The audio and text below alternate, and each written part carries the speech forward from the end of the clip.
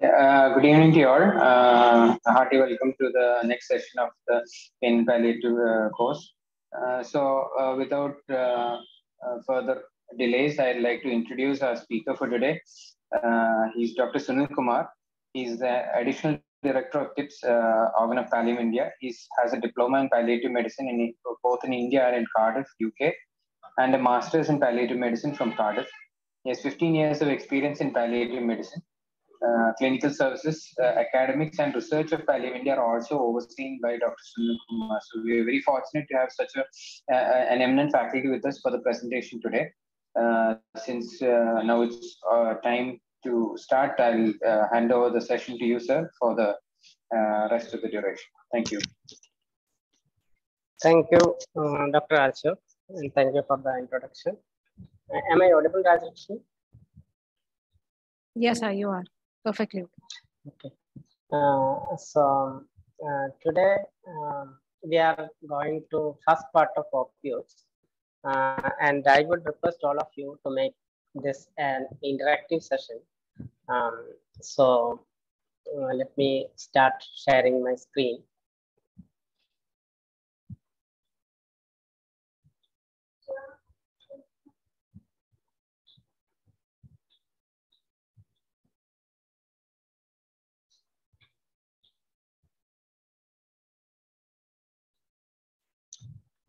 Okay, today and the next week, we'll be talking about what are the commonly used opioids which are relevant to India. There are a lot of opioids available in the world, but we have only a few. So we will talk about that. Then when we use opioids, our problem is that we will come across many blocks. What shall we do now in such a situation? And there are many doubts. So we will talk about some practical issues of opioids use. And very importantly, all of you know the adverse effects of opioids, but we will review those adverse effects. So this is the plan, and today we will cover the first part of opioid. So you have seen this WHO ladder, and you have covered the first step of ladder,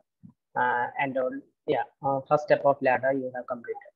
So let's recollect some of the things which we have learned in the last two classes. So in the first step, as you know, there are non-opioid plus or minus adjoint.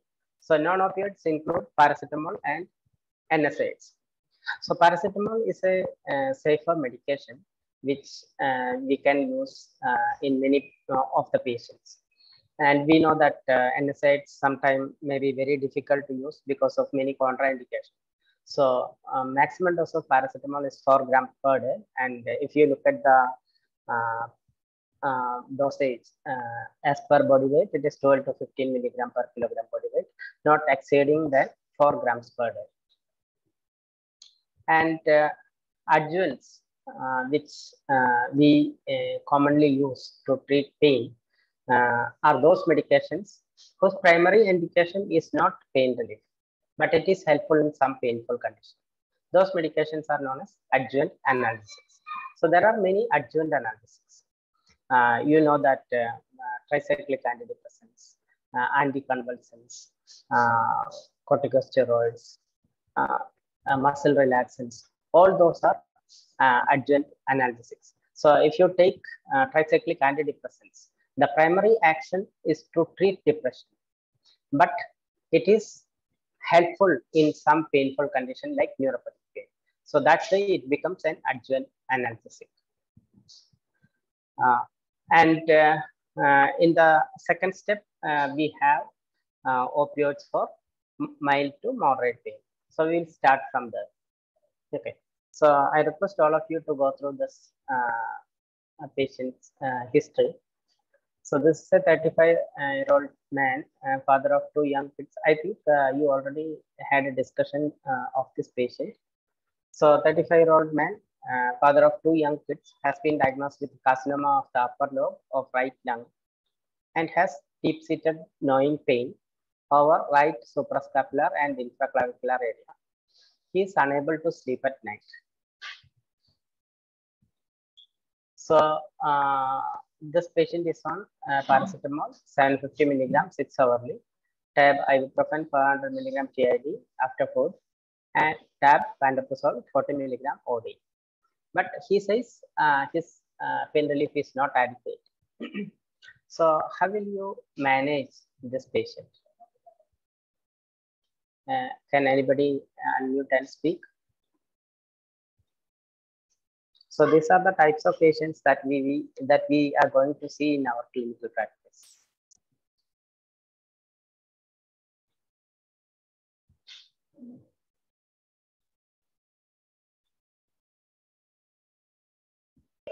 We will start opioid analgesics.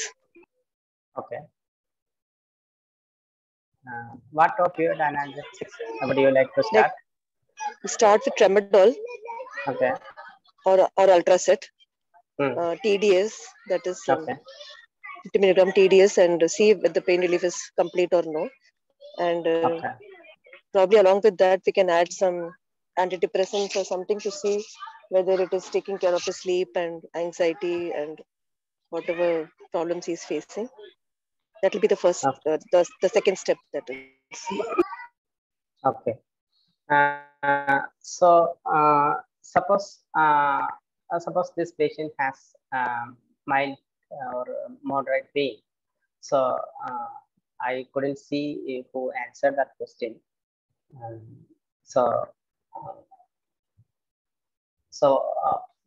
We can add any of this, isn't it?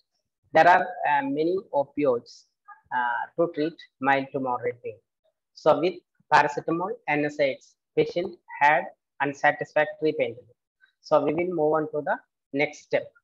So the next step is opioids for mild to moderate pain. So these are the opioids available in India in the second step. That is opioids for mild to moderate pain. Tramadol, tapentadol, codeine, and dextropropoxil. So tramadol, what is the mechanism of action of tramadol? So we know that opioids acts on opioid receptors, and there are mainly 3 opioid receptors: mu, kappa, and delta. So tramadol acts on mu receptor as an agonist opioid. But in addition to that, it has also another mechanism of action. It inhibits the reuptake of noradrenaline and serotonin, which is like a tricyclic antidepressant. So this makes tramadol a little different from other opioids, most of the other opioids. We know that tricyclic antidepressants are used to treat neuropathic pain. So theoretically, if you look at tramadol, it should help in treating neuropathic pain. But practically, it doesn't have much action on neuropathic pain, or it is as like as other opioids. So anybody can tell us what is when you compare drugs, we use the term potency. So what is the potency means?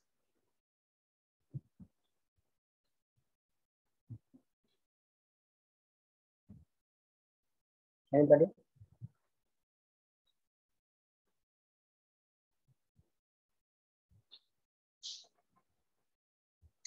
Okay, potency means it is the weight by weight ratio. Suppose a patient has pain relief with, suppose it is tramadol. So when you convert the tramadol to morphine, is there anything you can do? Is there any equivalent doses you can convert from tramadol to morphine? So that is the weight by ratio, weight by weight ratio. So 50 milligram of tramadol is equal to how many milligram of morphine? So that's what potency means. So if you look at the potency of tramadol, it is 1 by 10 as potent as morphine. That means 10 milligram of tramadol is equal to 1 milligram of morphine. So in your clinical practice, if you want to convert a patient, suppose the patient is taking 200 milligram of tramadol and he doesn't have pain relief, and you want to convert this patient to morphine. So how do you convert? Patient is taking total 200 milligram of tramadol. So you can divide it by 10. That means the patient at present is taking an equivalent of 20 milligram of morphine. So you actually need to give more morphine. Instead of 20, you may go on to 30 or 45, something like that. So it is important to know the potency. So tramadol is 1 by 10 less potent as morphine. And another important thing about tramadol is it lowers the seizure threshold. I don't know how many of you have seen this problem with tramadol, but if you look at the literature, it has been very well documented. But during the last 17 years of my experience with tramadol, I haven't seen any, but this can be a problem. Tramadol can reduce the seizure threshold, especially in patients with problems like problems which can reduce the seizure threshold. For example, a patient with brain metastasis, which we usually see, or patients who are taking other medications which can reduce seizure threshold, like selective serotonin reuptake inhibitors, antipsychotics, all those medications. Most importantly, when you administer tramadol, it should not be administered very rapidly through IV route. And it is said that if you give tramadol very fast through an IV route, it can produce seizure. So these are some important points that we have to keep in mind about tramadol. And this is another problem which you might have noted. Patients might complain of nausea and vomiting after giving tramadol. And duration of action is 4 to 9 hours. So you may give it TID or even 4 hours. But the maximum dose recommended is 400 milligram. So after 400 milligram, the chance of nausea and vomiting is even more. So, and another problem is, you know that tramadol is costly compared to other analgesics. Okay, so for our patient, now the prescription is tab paracetamol 750 milligram 6 hourly, tab tramadol 50 milligram 8 hourly, then fibrogel powder 2 teaspoons in 1 glass of water. So do you want to make any changes in this prescription? Anybody? Or is there a problem with this prescription?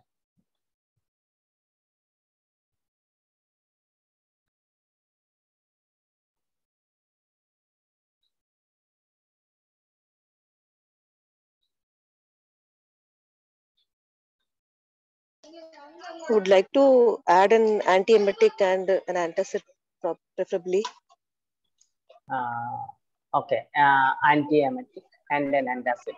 Okay, thank you, Dr. Priya. Anything else you want to modify?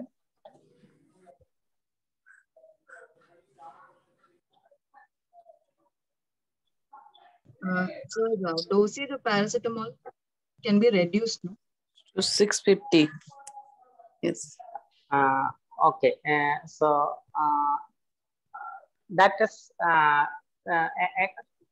you look at the weight and then if needed you can reduce, but otherwise this dose is safe because 4 gram per day, up to 4 gram per day is safe. We have to add one proton pump inhibitor. Okay, so let me tell you one thing. Opioids doesn't cause gastritis like NSAIDs. So proton pump inhibitors or antacids are not actually indicated while you prescribe opioids. But as Dr. Priya told, an antiemetic should be given if you prescribe opioids for the first time. So what is the antiemetic that is often prescribed? Or yeah. which is the first choice of antiemetics in opioid-induced vomiting? Haloperidol. Yeah, actually, the Or D2 receptor antagonist. Perinam. Yeah, yeah. D2 receptor antagonists, that is dopaminergic type 2 receptor antagonists, are the preferred medications to treat opioid-induced nausea and vomiting. So haloperidol is the strongest D2 blocker, followed by metoclopramide and domperidone. So we usually give metoclopramide because of many advantages. We can add antiemetic. What about fibrogen powder? Anybody want to comment on that?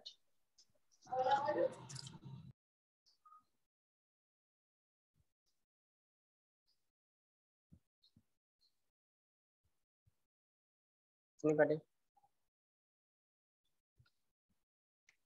It's not needed, no. For tramadol does not cause much constipation or anything. Okay. What I need to say is actually opioids produces constipation in almost all patients. Literature says it's about 95% of patients have constipation with opioids. So we have to give an laxative, but should it be fibogel? That means methyl cellulose or spagula husk, something like that. No, it should be only agents like Dulcolax. Yeah. The opioids produces constipation by many mechanisms, and one of the mechanisms is that it reduces the forward peristalsis, and we have to give a laxative which will also increase the peristalsis. So it is stimulant laxative is the drug of choice for opioid-induced constipation. So sodium picosulfate, bisacodyl, senna. These are the three stimulant laxative available for us. So we usually use bisacodyl, but any of this should do. So instead of fibrogen powder, actually we should remove it, because you know that when spagula has for methyl cellulose, we ask the patient to mix it with water and then immediately swallow. But if you allow this powder to be in the glass for some time without swallowing, what will happen? It will become a very hard substance. Especially in our patients who is not taking much fibogel powder, when it goes into the bowel, it can actually become very hard if you don't take a lot of water. So it is actually contraindicated or should not be used. Spagula has for methyl cellulose in patients who are taking opioids. Instead, we should use stimulant laxatives like bisacodyl.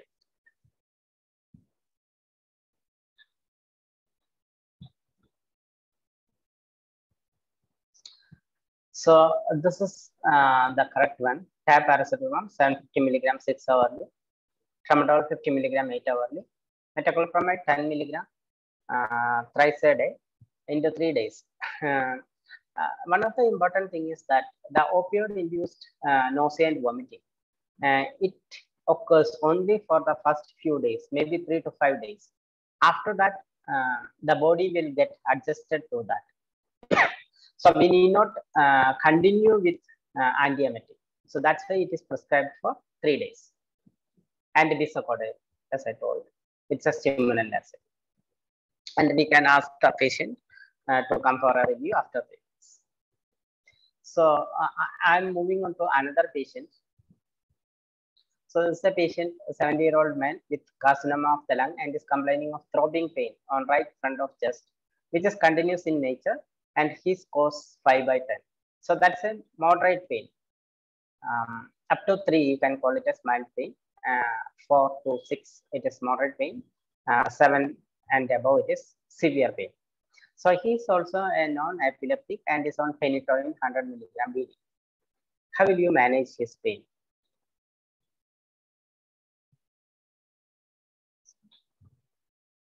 Anybody?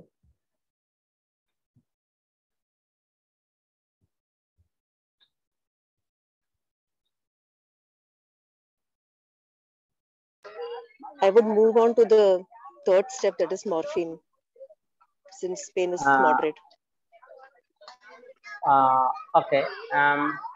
So the first step of WHO analgesic ladder is to treat mild pain, and second step Yes, is sir. for treating moderate pain, Moderate and pain, third step is for treating severe pain. severe pain.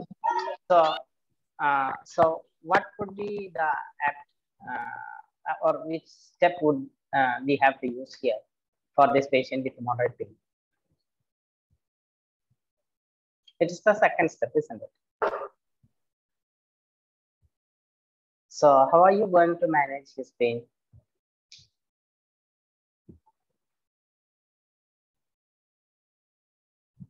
Anybody?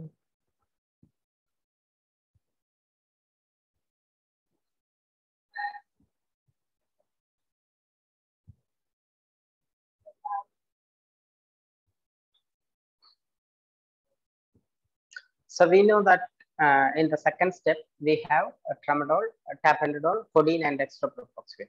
But we told that tramadol can reduce the seizure threshold and it can precipitate seizure in patients. This patient is already a non-epileptic.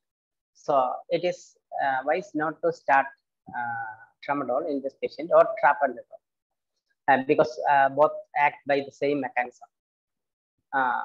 And codeine is usually not used now, and dextropropoxyphene is another option. But if dextropropoxyphene is not available, what should be used? So you can use actually maybe as Dr. Priya told, we can use the third step, that is morphine. So a low dose of morphine can be used in this patient because this patient can have seizure. That's why we are moving on to step 3. Otherwise, we should have used tramadol in this patient. So in the second step, we have codeine, tramadol, tapentadol, and dextropropoxyphene. So we talked about tramadol, and tapentadol also works by the same mechanism. And codeine is another drug which was used previously, but now its use is very much reduced. And the potency is also 1 by 10 as potent as morphine. What is the most common problem that you have seen with codeine? Because you might have prescribed codeine for many patients. Constipation. Yeah, constipation is one of the common problems that occurs with codeine. And codeine, it actually gets metabolized in the liver into codeine 6-glucuronide, and later it gets converted to morphine and it's metabolized. So actually, codeine is a pro-drug of morphine, but you can see it is weaker than morphine, and the metabolism actually depends on cytochrome P enzyme 2D6, and this enzyme can have genetic polymorphism among the population. So if you give codeine to a lot of people in a population, some people may not have pain relief because they are poor metabolizers because of the genetic polymorphism of cytochrome P2D6 enzyme. So this is not used commonly now,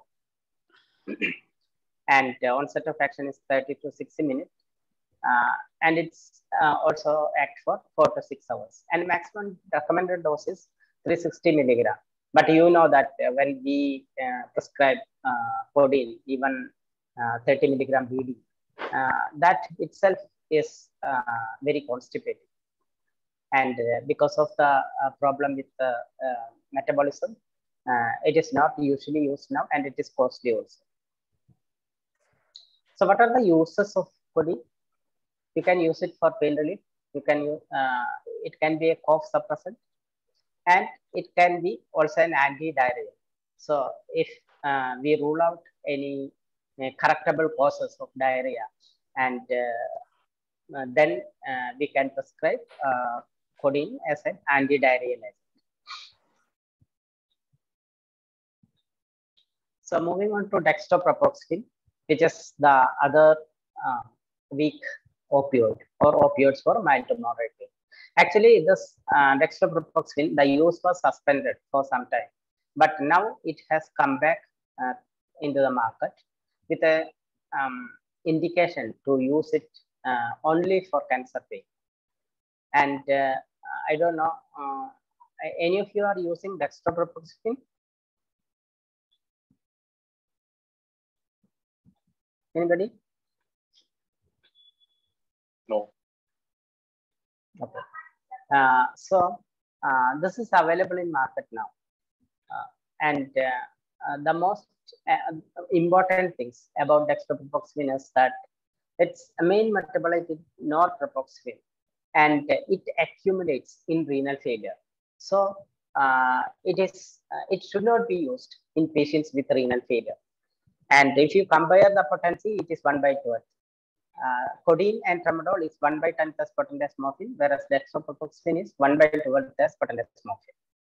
And even dextropropoxyphin will take 3 to 4 days to get the blood level stabilized. So we have to wait for 3 to 4 days to get the proper pain relief, and it takes for 6 to 8 hours. So you can see this is the order from Joint Secretary. This should only be used for cancer pain, and the daily administered dose should not exceed 300 milligram per day. So this is the new order came from central government about dextropropoxyphin, and it is available in two forms. One is dextropropoxyphin alone, that is a 65 milligram capsules, and the other with in combination with paracetamol. 65 milligram dextropropoxyphin plus 325 milligram of paracetamol.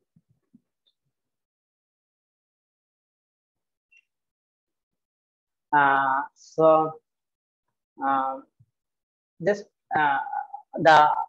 our patient whom we have seen at first, he's on tramadol 50 milligram 6 hourly now, but his pain suddenly increased for the past 2 days, and now he says my pain score is 10/10. I am unable to bear this pain. Please do something. How will you manage his pain now?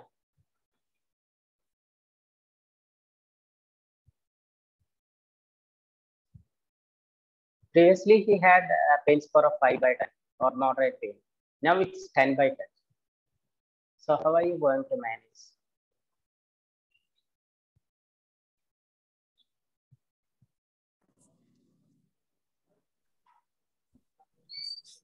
Anybody?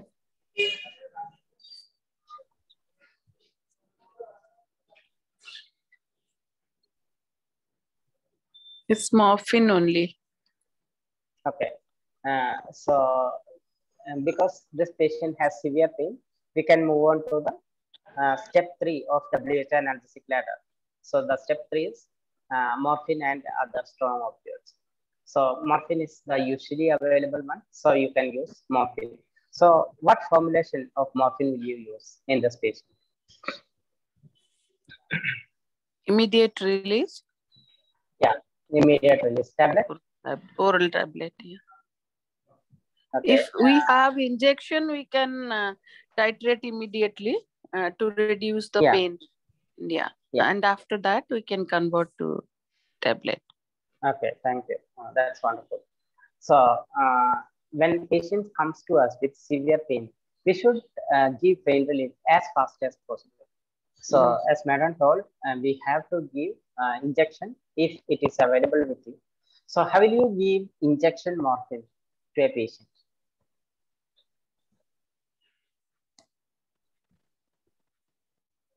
Anybody? What should be the dose?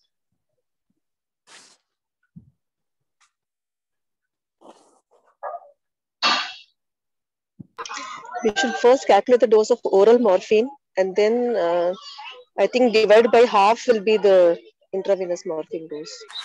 Based on the tramadol, we calculate the morphine. Yeah. Okay, thank you. Suppose this patient came for the first time to us. This patient is not on any opioid, and he is coming with 10/10 pain. So how should we do the intravenous morphine trial or titration?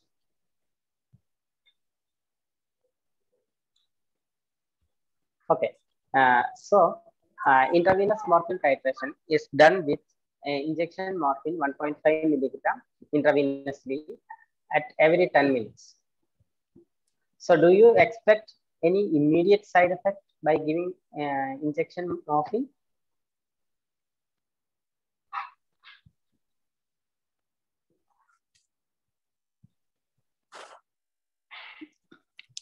Respiratory depression. Drowsiness, and then respiratory depression, drowsiness. Okay. So the most important or most common thing which can occur immediately after giving injection morphine would be nausea and vomiting. So you have to give injection metoclopramide 10 milligram IV before starting intravenous morphine trial. And after that, you will give 1.5 milligram at 10 minutes interval. And how long would you continue to give injectable morphine? Or what is the endpoint of morphine titration? So endpoint is either satisfactory pain relief or till the patient has pain relief. Yeah. So the endpoint is either satisfactory pain relief or sleepiness, whichever be the first. Okay. So morphine may not give complete pain relief for all patients. So some patients may have get some pain relief, but they become drowsy. That means we have to stop the trial then. If you continue to give injectable morphine to that patient, then probably after some doses, respiratory depression and things can be complicated. But if you look at this endpoint, usually there will not be any respiratory depression. So this is the importance of intravenous morphine titration.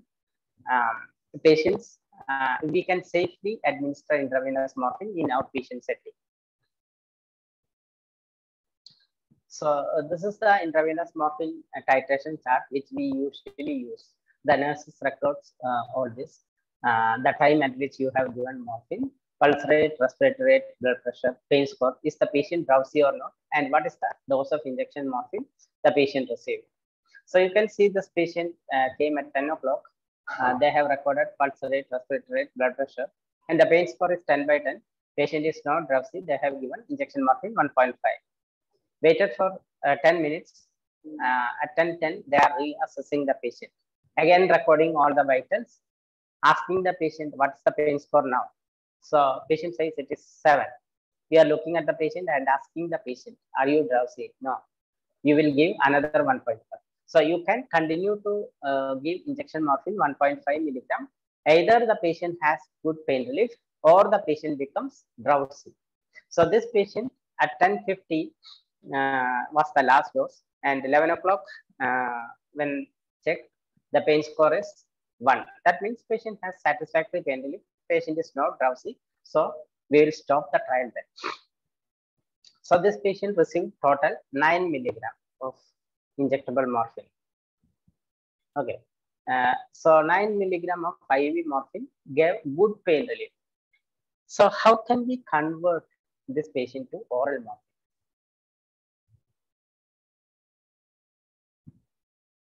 What should be the equivalent dose?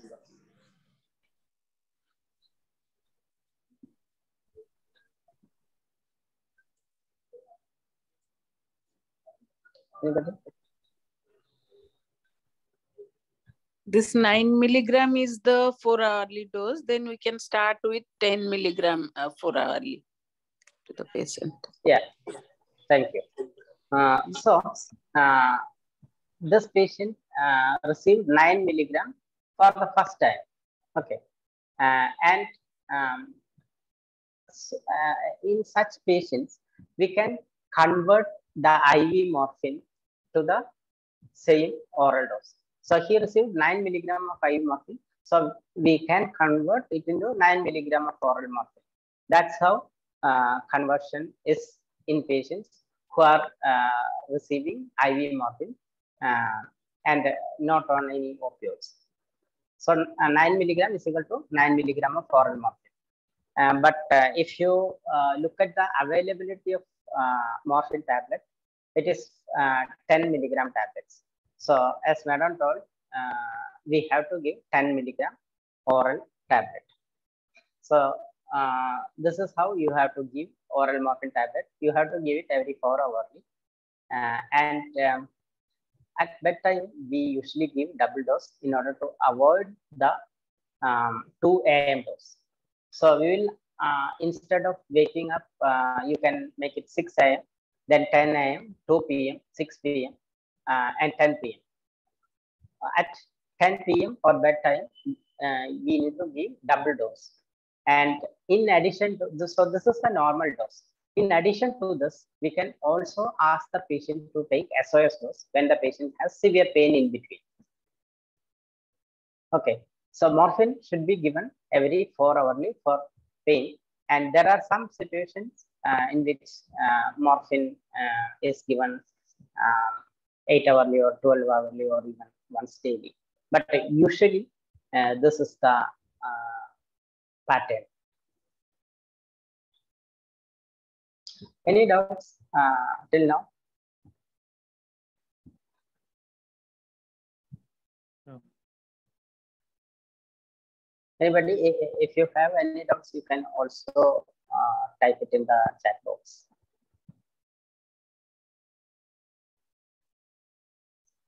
So if you don't have injectable morphine, you can give oral morphine trial. Oral morphine trial is given by if the patient is opioid naive, that is a patient who is not on any opioid, you can start the patient directly on 5 milligram of oral morphine every 4 hourly and SOS. But if the patient is on weak opioids like tramadol or tapentadol, you can directly start them on 10 milligram of morphine 4 hourly and SOS. So our patient, we started after morphine trial, injectable morphine trial, we started this patient on 10 milligram of morphine 4 hourly and SOS.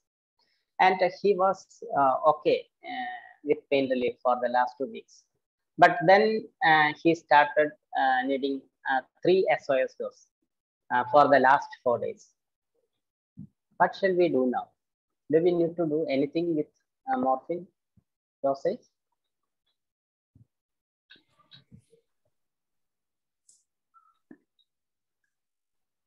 Increase the dose. Yeah, we have to increase the dose. So let's see what is the indication for increasing the dose of morphine. If the patient is taking 2 or more than SOS dose, so we can increase the dose of opioids or morphine by 30 to 50%, even after every 24 hours. So if the patient is taking 2 or more than SOS doses, you can increase the dose by 30 to 50% after 24 hours. So this patient was taking 10 milligram every 4 hours. So how much do you increase the dose? What would be the new dose?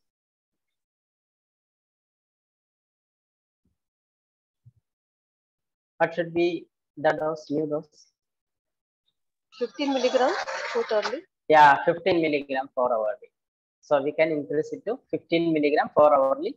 And you have to also give SOS dose.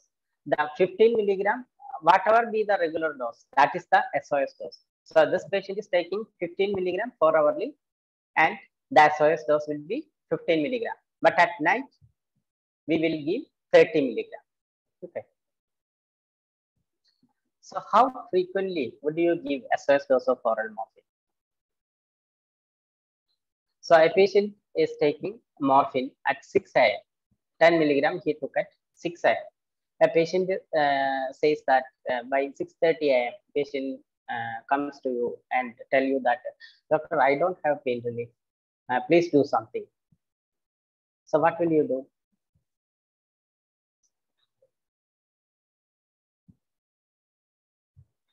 Anybody?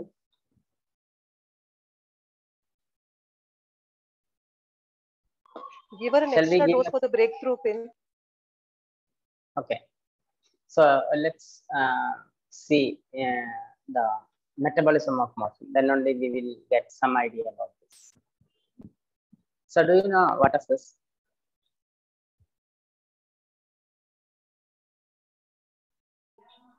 This is poppy plant, or scientifically it is Papaver somniferum, and it is legally grown only in 3 states in India: UP, MP, and Rajasthan. And morphine is the most abundant, or opium. Morphine is the most abundant alkaloid in this poppy plant. So these are poppy fields, and you can see the farmers are making small cuts in the seed-like thing, which is known as spore, and the sap which oozes out from the pore is collected and dried in sunlight, which is then transported to government opium and alkaloid factories, where they will make a morphine powder from this sap, and this morphine powder will be distributed to various pharmaceuticals, which makes morphine tablets or capsules or injection.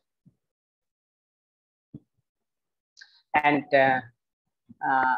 what happens if you swallow morphine? It is mainly absorbed from the upper small bowel. And from the upper small bowel, it goes into the blood vessels. From there, it goes into the portal vein to the liver, where the metabolism takes place. And the metabolites are then liberated into the systemic circulation. So the main metabolism happens in liver, but minor metabolism also takes part in liver, kidney, and intestine. And 90% of morphine is converted into metabolites. And there are 2 main metabolites, that is M3G, that morphine 3 glucuronide and morphine 6 glucuronide. So you can see a morphine 6 glucuronide is formed only in 5 to 10%, but the other one, M3G, is 45 to 55%. This is the paradox. The M6C is the active component which will give you pain relief, which is formed only in small quantity. M3G doesn't have much action in our body. So morphine has to be swallowed. It has to be absorbed from the upper small bowel, then go into the liver and metabolize, and then liberate to the systemic circulation. So for this process to occur, at least 30 minutes needed to get starting the pain relief. But by 1 hour, it will reach peak. So if you ask me when to give a dose of morphine, it should be given after 1 hour of the previous dose. So we have to wait for 1 hour before giving the next dose. So our patient, his pain is stabilized with the 10 milligram 4 hourly, but he finds it difficult to take every 4 hourly. We know that this is a very common problem with the patient. They will tell us that there are a handful of medication to take, and it is every 4 hours. I cannot take this. So can you do something? I am willing to take it if you give it less frequently. What can you do in this situation? Sustained release tablet or controlled release? Yeah. 12 yeah. hourly. You can give sustained release or controlled release. Both are same. Sustained SR or CR tablet. And the duration of action of sustained release tablet is 12 hours. So our patient is taking 10 milligram 6 times. So it is 60 milligram. 6 times means it is every 4 hours. So that's why it is 60 milligram. So you can give tab morphine SR 30 milligram BD. Okay. And you are giving sustained release morphine 30 milligram BD, but sometimes patient can have breakthrough pain in between. So you have to also give the immediate release morphine for breakthrough pain. So it would be same as the previous one, that is 10 milligram. So these are the preparations of morphine available: aqueous solutions, tablets. As we told, there are 2 types: immediate release and controlled release, and injections. The strength of injection would be variable from state to state. In Kerala, it is 15 milligram per ml. So our patient is on 10 milligram morphine 4 hourly for the past 6 months. He was brought to you with excessive drowsiness. And on examination, you find that his serum creatinine has elevated to 5 milligrams per deciliter. What would you do with morphine dosage? Or do we need to alter the morphine dosage?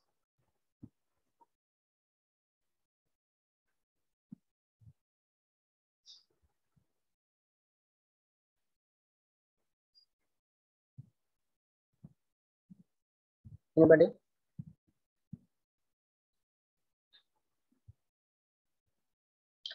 So we need to understand the excretion of morphine. So morphine is excreted by glomerular filtration. So when the renal failure occurs, the morphine and its metabolites accumulate in the body. And that's why the patient becomes drowsy. In addition to drowsiness, the patient can have delirium and frequent jerky movements. So what we need to do is we have to increase the spacing. So instead of 4 hourly, you can now make the dosing TID or 12 hourly or something like that. And also reduce the dose of morphine from 10 milligram to 5 milligram. Or you have to use an renally safe opioid.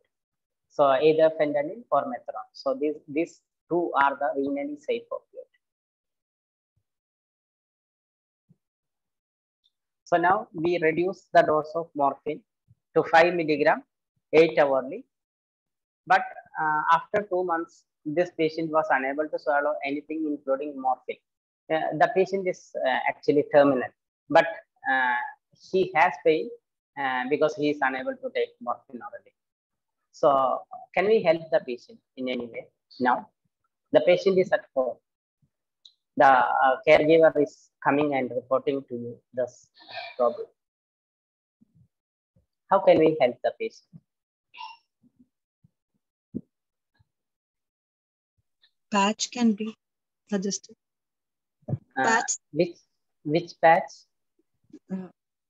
Fentanyl patch. Okay. Fentanyl patch. Okay. Any other options?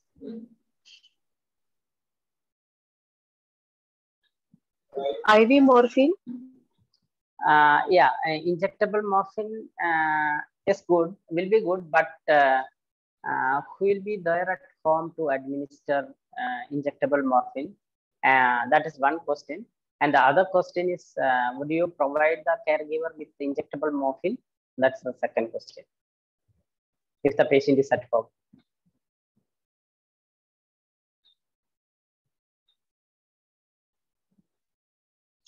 Dr. Vinayak, you are muted.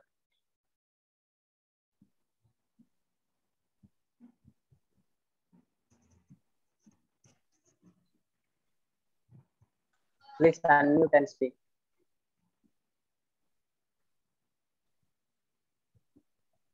Liquid formulations. Liquid formulation. Yeah, but still, suppose patient is unable to take that. Rectally. Okay, can we give morphine per rectally? Yes, yes. Yes, okay. Yeah. So, what are the routes through which we can administer morphine? So, most commonly we know that orally. It can be given intravenously or subcutaneously. Then parectally, morphine can be administered, epidural and intrathecal. So, what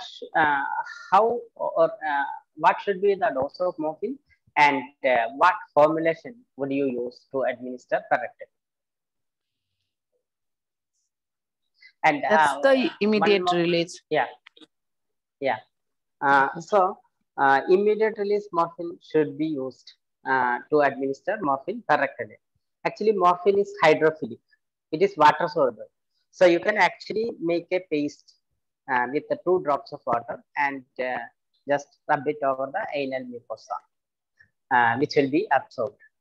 The dose is same as the dose which he was taking orally, and the frequency will also be the same.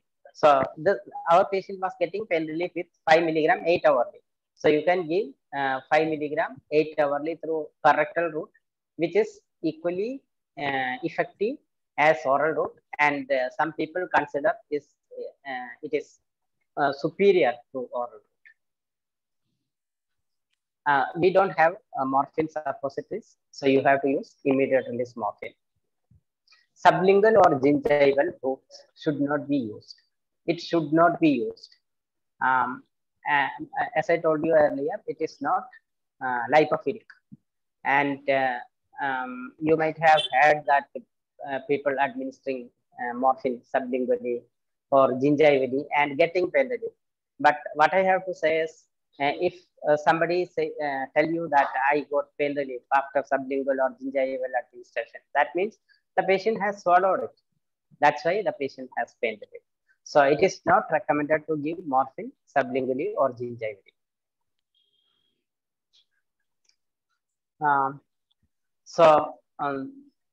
We can actually give 5 milligram per rectally 8 hourly, the immediate acting or fast acting tablet, both are same.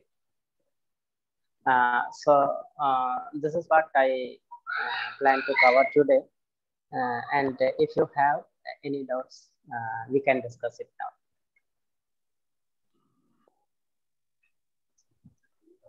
now. Thank you very much, sir, for that very lucid presentation. It was quite useful to hear you again. I'll open the discussion towards questions. If you have any questions, please unmute yourself and ask, sir, or you can put it in the chat window and we can take it from there. So can I ask one question? Yes, please. So in the first case you have taken up, why couldn't we have used fentanyl patches for this patient? Which one? The patient who is terminal? Yes. Yeah, that's an option. But there are two things which I wanted to bring into your notice. One is the patient is terminal. So when you apply fentanyl patch, it will take about 8 to 12 hours to act in your body, because fentanyl first makes a subcutaneous tissue depot. So it forms a storage in your subcutaneous tissue, and then it will be liberated into the systemic circulation. So this will take about 8 to 12 hours. So for the first 8 to 12 hours, you have to still continue with morphine. That is one thing. The second thing is it is costly. If you compare to morphine, maybe 100 times more costlier than morphine. So these are the two things which I wanted you to know, which I think you will be knowing this, but that's true. Yeah.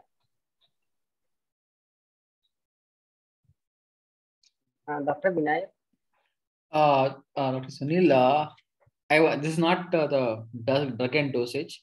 Yeah. Prescription, documentation of the prescription, Yeah. and how long actually usually pharmacy, some of us are practicing in pharmacies. I had to be a doctor for the narcotic licensing. I'm doing oncologist, I can be, but we didn't have a pain specialist in that time. So is there anything which we need to be clear about? I mean, this is off the track or something like that, but I'm just asking. So is there any takeaway points for that? Okay. For morphine to be available for your institution, you would need an RMI status, which will be awarded by the state drug controller or equivalent authority. And once you have the RMI means recognized medical institution status. So for getting the recognized medical institution status, there should be a doctor who has at least 10 days of experience in the management of pain. With that, if you apply to the drug controller, they should provide the RMI status. Once you get that, you can stock and dispense morphine. And if you give it to patients in the narcotic rule, it doesn't talk about how long it should be given to the patient. But I think it would be better if you look at the patient, means if they come from a long distance, we usually provide for 1 or maximum 1 month or sometimes 2 months to some patients. But it is always good to give it for at least for 2 weeks if they can come frequently. Sir, we have 2 questions in the chat box. Yeah, I think Dr. Vinayak has one more question. Let's take that. I was more keen on the documentation part. There is experience happened to me. Yeah. One of the staff has misused the prescription seal and other things. This is just off track. I'm just asking. So the documentation part, that part, I'm very clear that what prescription you write, do you need to keep a copy for yourself for a long term. Yeah. 1, 2, the prescription at the pharmacy, how long should be there? I usually write my phone number. If this prescription comes more than once, something like that, you have to sort clarification with me. And what are the how you can safeguard yourself from it's quite possibility happens. So that aspect. Yes. It's a very practical thing. And as per NDPS rule, we have to actually document the stock and dispense. How are you going to dispense the morphine? So there is a record which is given in the website, or even we can send it to you, and we can send a sample how our record look like, so that your documentation is correct and your stock is tallied with what is available in the register. So it is your responsibility, not some other people responsibility. So there will be an overall in charge of this RMI status. So that doctor would be responsible. So it is your responsibility to keep the documentation properly. And in addition to writing it in the register, you also need to keep a narcotic form in the patient's case file. Whenever you dispense the morphine, that should be signed by the patient or by the caregiver. So you will write the quantity, you will give the whether it is tablet or capsule, and the strength also. So these are the 2 things which you need to make sure while you stock and dispense essential narcotic drugs. Thank you, sir. Thank you, Ruslan. Dr. Ashok? Sir, there were 2 questions in the chat box. If you can take them. Dr. Ruchi was asking if lactulose should be used after morphine. Yeah. Okay. So actually, if you look at the literature, it says the best thing is to combine 2 laxatives, like stimulant laxative plus a softening laxative, maybe like liquid paraffin, something like that, which is available as cramafin. But you can also combine stimulant laxative with lactulose. That's also okay. Yeah, Dr. Anand is asking oral to IV morphine conversion. Yes. So when we talked about intravenous morphine titration, we told that with what dose the patient got relief. Suppose it is 5 milligram, you can convert it into the oral dose. It is 5 milligram IV is equal to 5 milligram oral. But the conversion from IV to oral is different. In the IV morphine trial, we have given injection only for some time, maybe at the most 5 or 6 doses. But if you have given intravenous morphine for 1 day or 2 days, that means there will be a constant blood level in the patient's body. So when you give injection morphine continuously for more than 24 hours, then the conversion would be different. The conversion would be by 3. Intravenous morphine, suppose you are giving or you have administered morphine, intravenous morphine, 60 milligram over 24 hours, for the last 2 days.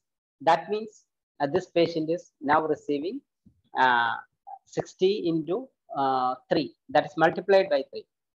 So the patient should receive 180 milligram of oral morphine. And if the patient is receiving 180 milligram of oral morphine, then we can convert, divide by 3 to get 60 milligram of IV morphine.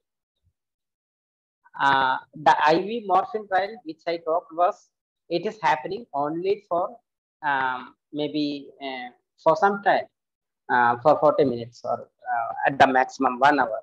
So the blood level is not stabilized. That's why we have converted the same IV dose to oral morphine.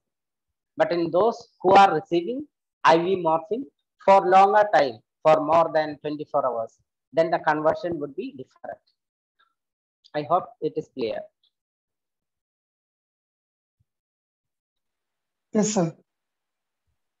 So that's all we have time for this time. Thank you so much, Dr. Sunil, for joining us. And thank you to all the participants for listening keenly and asking all the relevant questions. So again, once again, I'm reminding you, there will be a feedback form that will be sent to you. Please, if you can, fill the form and send it back today itself. So we'll stop the